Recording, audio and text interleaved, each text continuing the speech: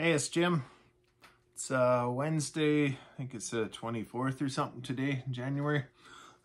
Just back to the old 290 Stihl.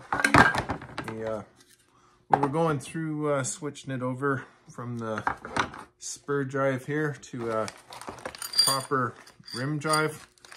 Parts just came in through the dealer, so we'll finish that up. So pulled the clutch cover off.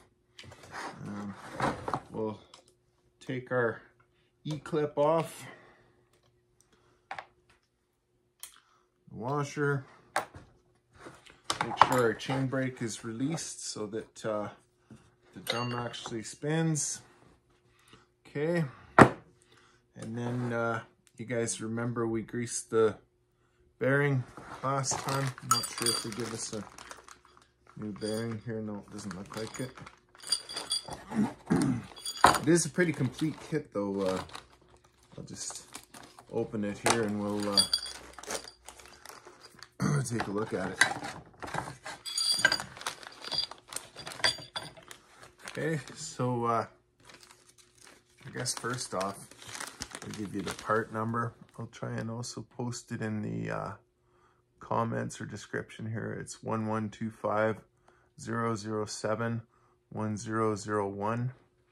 That's for the 325 7-tooth rim sprocket. So it actually has the smaller center in it. There's another number out there that is one for a larger center, but then you need a different clutch bearing. So that's why I'm going with this one. But anyways, okay, so we've got our clutch drum. We definitely need that.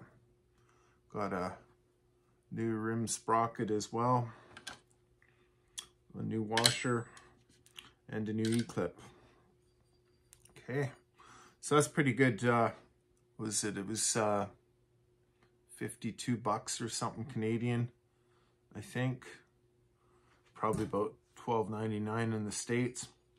Anyways, yeah, so that way in the future you can just replace the rim drive sprocket here, and like I tried to explain in the previous video, these do float, so it actually helps the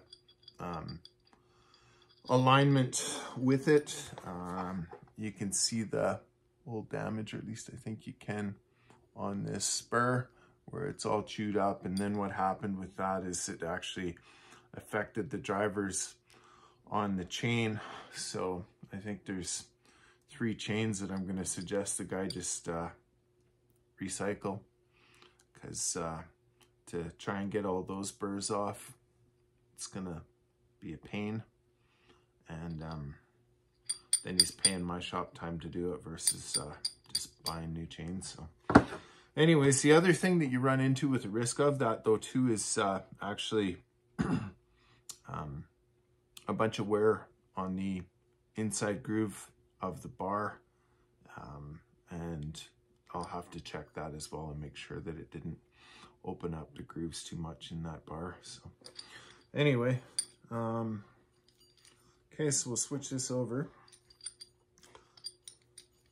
Okay, so maybe if I turn this sideways here, but we remember there's a steel tab behind this clutch. It's called the worm gear. That's what actually drives your oil pump. This has a little notch in it where you line that up, and it also has a little mark so you can see it from outside. I can see my worm gear there. So I want to do that, and you heard it click in.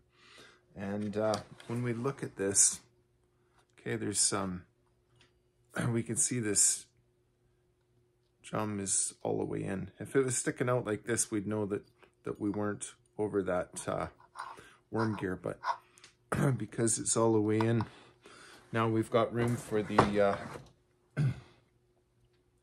washer and the E-clip to go on after we put the sprocket on there.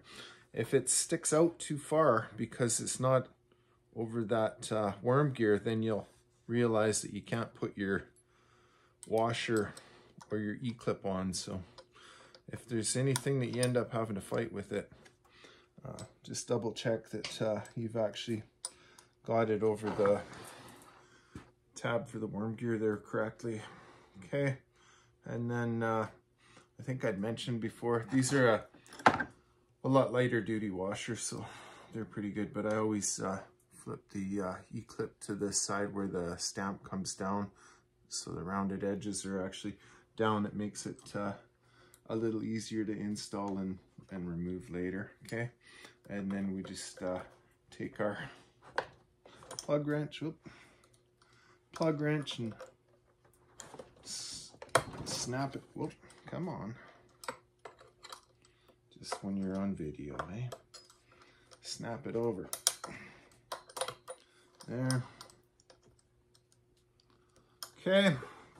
And then actually I'd replaced one of these previous video, but looks like there's one missing up here too, so I'm gonna scrounge around and find another pad there. But anyways, that's basically done.